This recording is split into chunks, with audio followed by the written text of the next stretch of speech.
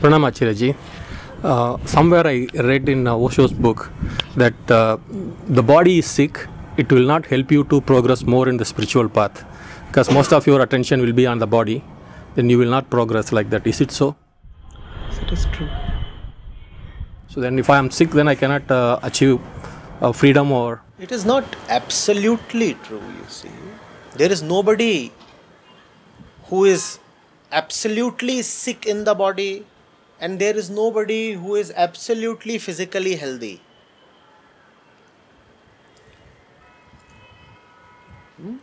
People are healthy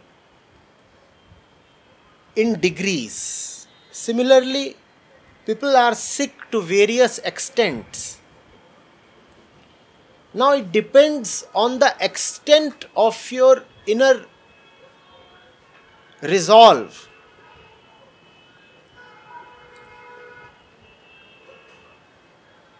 How much weightage you want to give to your sickness. There might be somebody who would be perturbed by the common headache. Oh, I have a headache, I cannot live truthfully.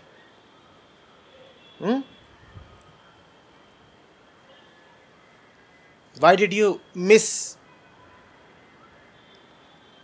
your daily reading? Because I had a headache.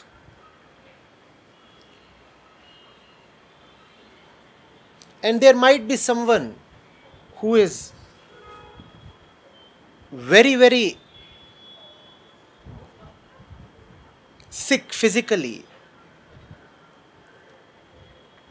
and yet decides to not to deviate from the path of dharma. It depends on the depth of your love.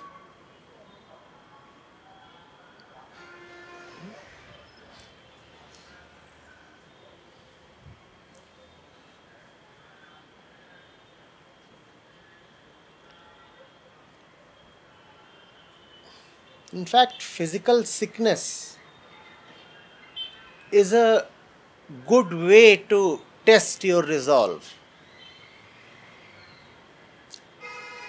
Episodes of physical sickness are occasions when you can truly test how much spiritual mettle you have.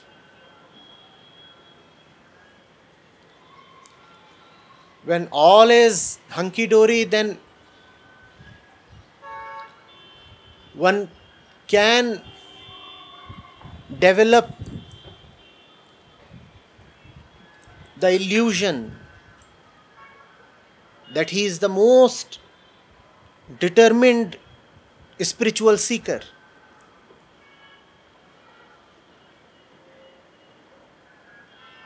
But one fractured bone and all determination vanishes. So,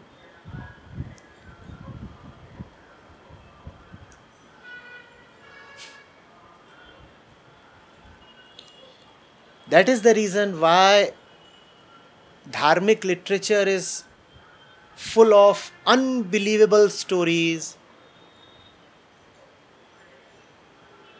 where people have fought holy wars, carrying their severed heads in their hands.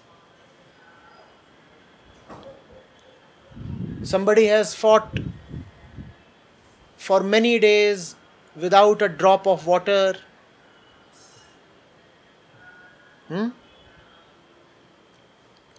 Somebody has stood on one leg for an entire year or many years, fasting and praying. All kinds of physical austerities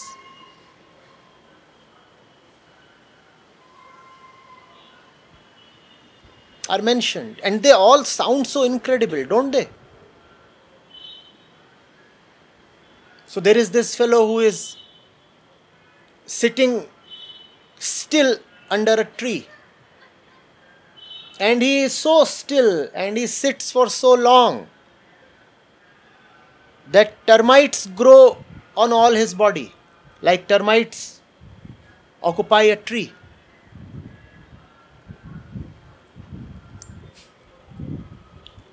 What do such stories indicate?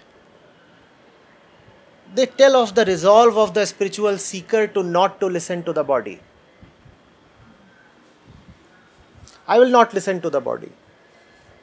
The body is a conditioned machine whose only job is to continue, seek pleasure, and reproduce. That's what the body wants. I'm not going to listen to the body so much.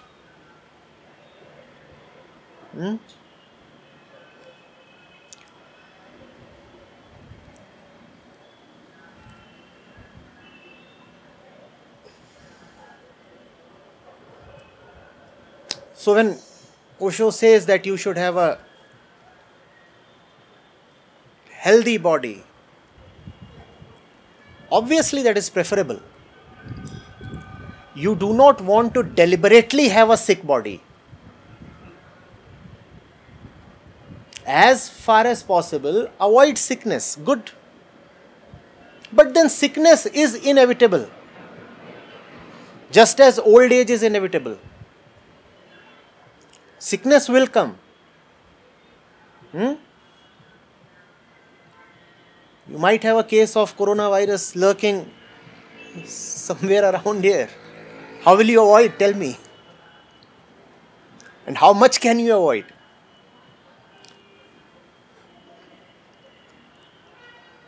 So sickness will strike. And that's when your resolve will be tested. Mind game. Huh? It's a mind game. It's a love game. It's a love game. You need to have a heart to continue in spite of a heart attack.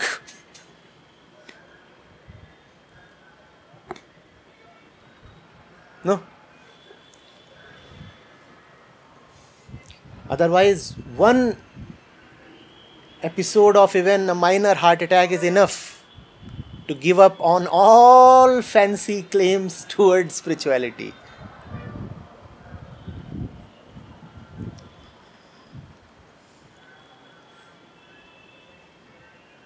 A little bit of physical trouble and vegetarians turn flesh eaters immediately. The doctor would say you must have chicken soup. Fine. Yes. And this fellow was a vegan since a decade. And the doctor says, no, chicken soup will be good for you.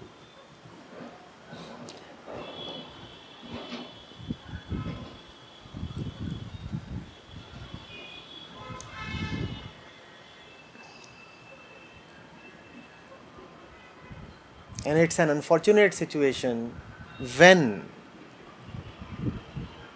in the name of spirituality, people start cultivating the body. I'm referring to what yoga has come to mean today.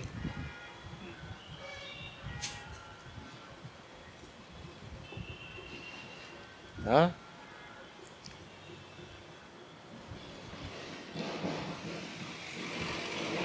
Well-shaped bodies, chiseled bodies, attractive bodies,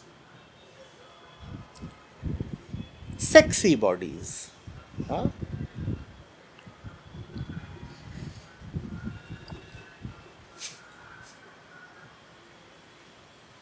That's not yoga.